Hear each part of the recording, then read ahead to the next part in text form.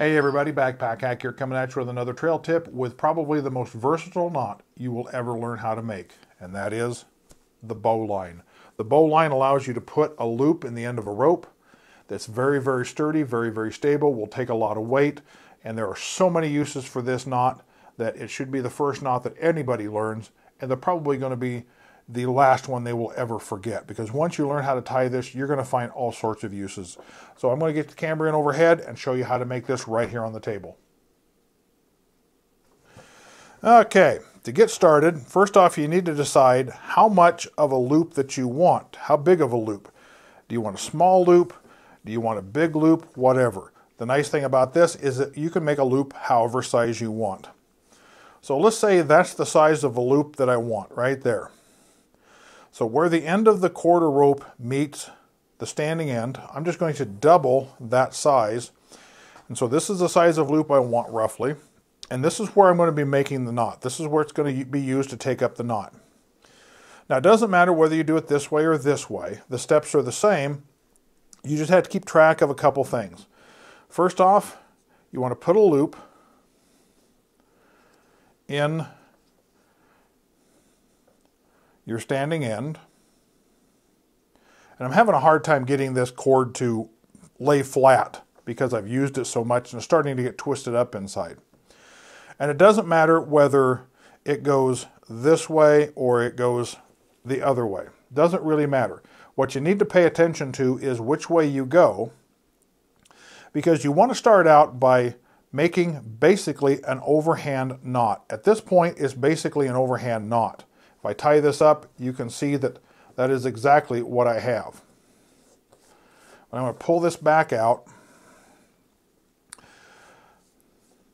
So if I go over and under, I want to alternate that. I want to go over again.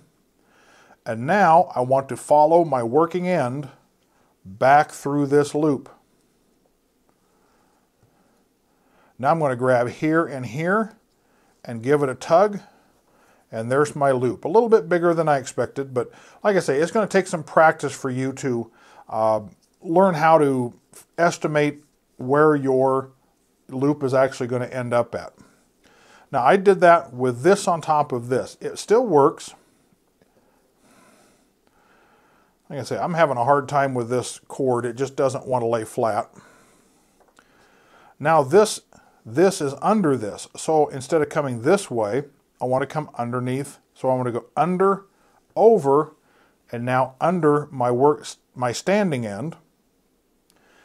And now I want to follow my working end back through that loop. And again, give it a tug, and there is my loop. Now, the beautiful thing about this is you can make it whatever size you want.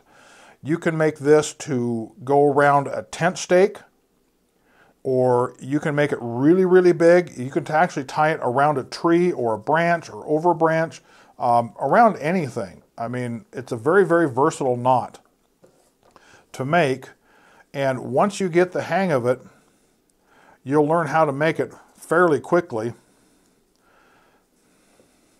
And I'm just going to pull a bunch of excess in here to show you one other thing you can do with this knot. And that is, if you have a lot of excess and you don't want it flapping around, you can just put a simple overhand knot in the end of it to keep it from flopping around. And you can slide that up and down and kind of neaten it up. Like I say, you can make this loop any size you want and use it for any purpose. I use this in conjunction with a taut line hitch, and just put a simple loop on one end and put a taut line hitch on the other. And I use it for guyo lines for a tent or a shelter or a tarp.